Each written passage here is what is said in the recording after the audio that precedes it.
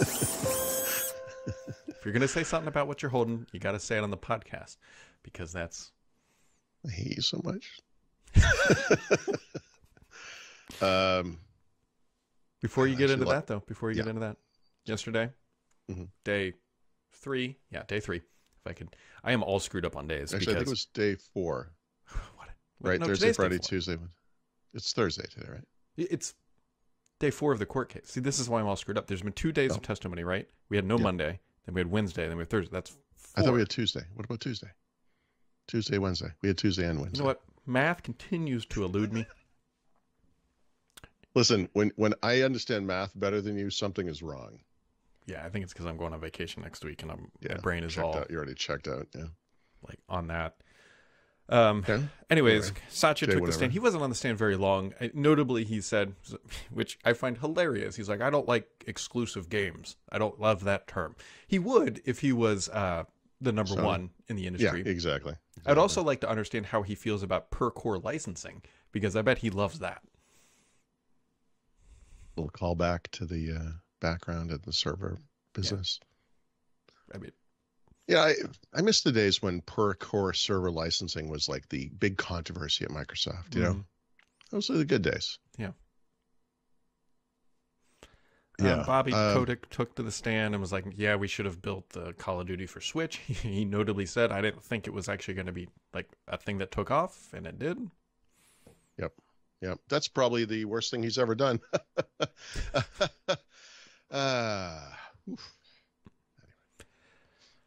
Yeah, what else? They also tried to buy Square. I think it's pronounced Enix. Square Enix, the Japanese company they put together. It was just like the Sega thing where they were trying to acquire it, but obviously they didn't for reasons we don't quite know. That one would have been good. I think of them as being part of Sony. Don't they have some huge connection with Sony? Yeah, they have deals with Sony because obviously they're in the same country. And yeah, so this would have given them some exposure in the Asian market, which they've always done poorly in, and also mobile, right, which they've just basically ignored. Yep, the more economic experts. I really think that this case is going to come down to, well, I shouldn't say only comes down to, whether or not the judge agrees that the Switch is or isn't a competitor to the Xbox and PlayStation. Like, if you bring the Switch... Because that's the FTC's only argument. That's the only argument I've heard from the FTC that was like, because it's not game exclusivity. It's not Call of Duty. We can define markets different ways, but yeah, I don't think it matters how narrow we try to define this market. Microsoft is always behind Sony, no matter what, and by a wide margin usually. And I also just, my central issue here is, we have this serial abuser, right? They have not just gone down this exclusive path, which makes sense strategically, right? Whatever. We don't like it as gamers, but from the company's perspective, it makes sense to do that. But they've also crossed this line where they've paid publishers not to bring their products to Xbox. Right. And that's just anti-competitive. It's straight up anti-competitive. They're the dominant party in this industry. But what we're worried about over here is Microsoft, which has done this once, twice, may do it a couple more times, compared to this company that has done it a million times. Done exclusives, not pay companies not to publish on Sony, which, by the way, it was a strategy they considered because of what Sony does. But what we're looking at is Microsoft, and like, what if they make some games exclusive? Oh my God, what if they do? They'll be just like Sony, except on a much smaller scale. They'll just behaving as the market leader behaves. Why are we restricting a minority player in this market? It's crazy. Anyway, we'll see. Crazy. They continue today.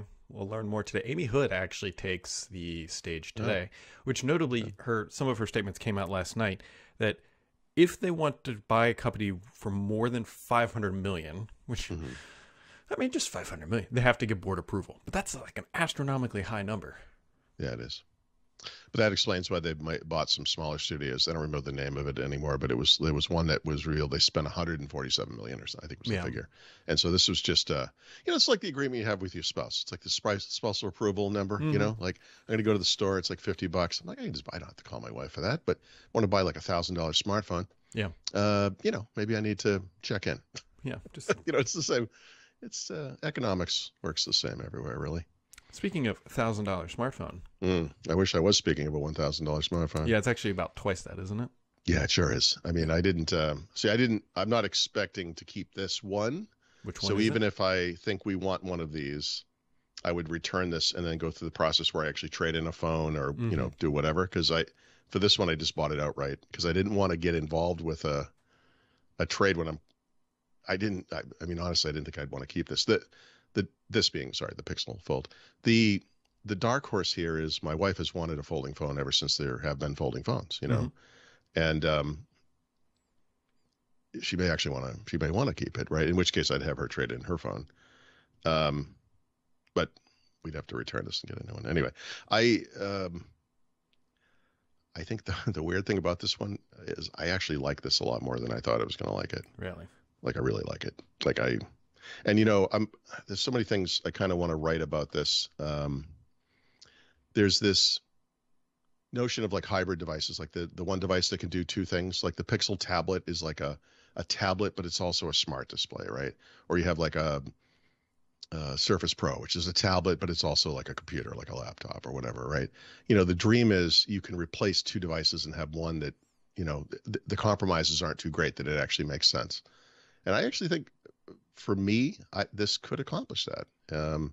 The problem is the price of this thing, after taxes and everything is like, and I got the base model, right?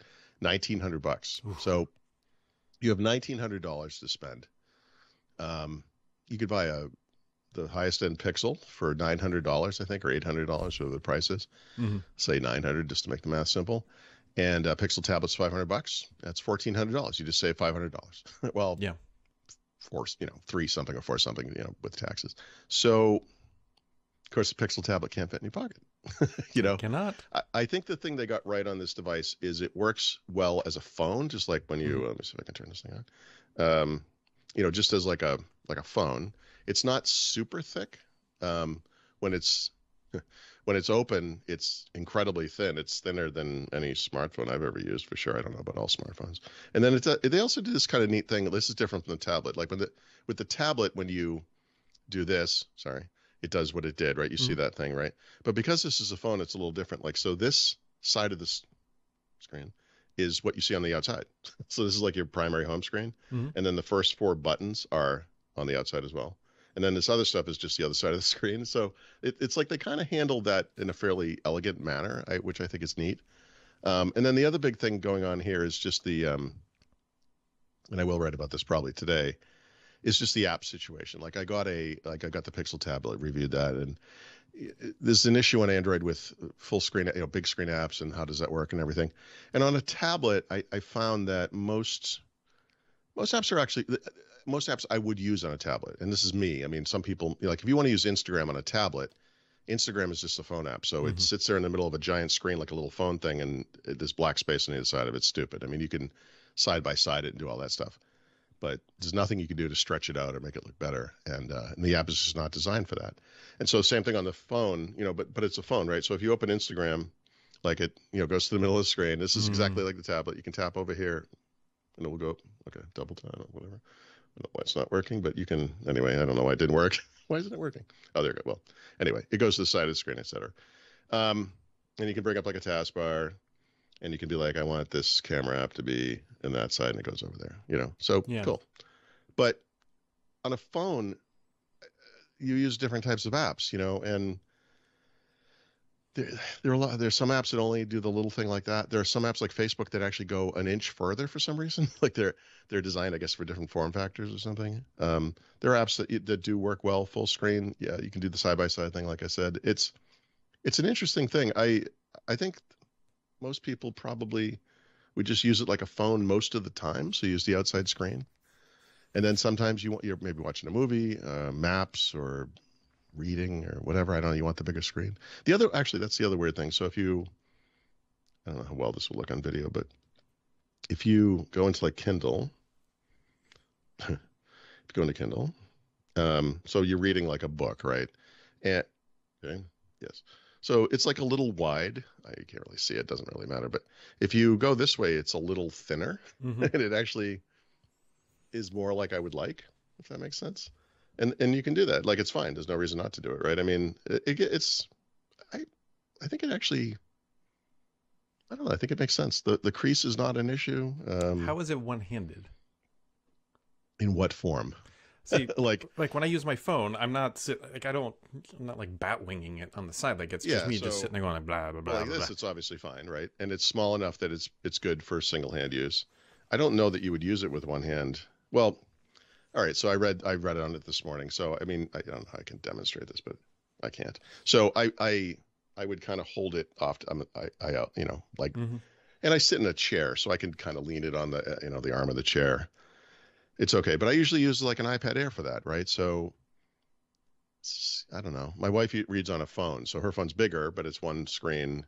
Mm-hmm. I don't watch her do it. I don't know if she uses two hands or one hand, but I mean, I don't know. It doesn't feel that awkward. I out in the see, I'm afraid to take it out in the world for one thing, but the camera's pretty good. From what I can see, it's good. It's like Pixel good. Like, it's not Pixel 7 Pro good, but it's good. It's really good. Um, I don't know what that. I mean, I think most of the time you just sorry, use it normally, right? Like a phone, like you'd be out taking Yeah, see, pictures. that would be my. But you could do that old person iPad thing, right? And have the whole, have it open like this, Mm-hmm. and you could see the view across both screens. Like, there's some advantages to seeing that, I guess, if you were hard, if you had bad eyesight or whatever. I don't know. It's interesting. Obviously, it's a Pixel, so reliability concerns. Mm-hmm. Um, it's way too early to say, but I have to say, I've always had, well, not always. The last two generations of Pixel, I've had like battery life concerns. Like, it was all day technically, but just barely kind of thing. Yeah. Like, this one actually seems better somehow, which is weird to me. It shouldn't, with all the screens going on here, but so far it's been, I guess there's more space for battery technically. I don't know. It's early, so I'm gonna, I got to keep going with it. Too much money for me. It's too much money. Yeah, for straight up. And actually, If that thing was $1,200, right, it would be home run. Yep. So yeah, that's actually a huge issue. So if you think about Pixel, and this hasn't always been the case, but like right now, last two generations of Pixel and presumably the next one, like I'd have to look at it. I want to say the Pixel Pro, whatever it is probably $800, right, to start. An iPhone starts at $999, but that's the smaller one. Mm-hmm. To get the big thing with a similar screen, it's what is $1,100.